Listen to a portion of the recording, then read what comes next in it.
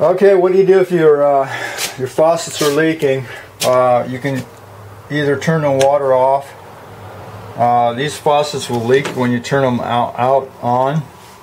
They'll leak out of the top here, and basically the little the gasket in between whatever the shaft and the housing has seen better days.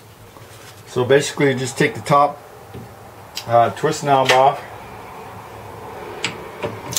and this is what I do if I'm in a pinch and I don't have any of the packing.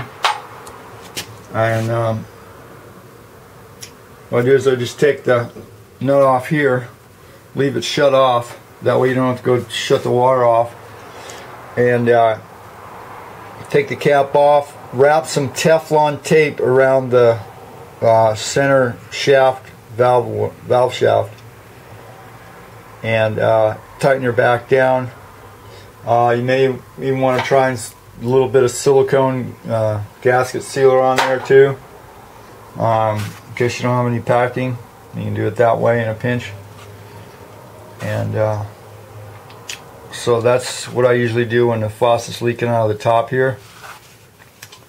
And so if you haven't sent for my How to Make Money in Appliance Repair Business course, which includes a link to over 100 video clips on how to repair appliances, as well as a year of coaching, go ahead and send $49.95 to Bill's Enterprises, P.O. Box 7021, Eureka, California 95502.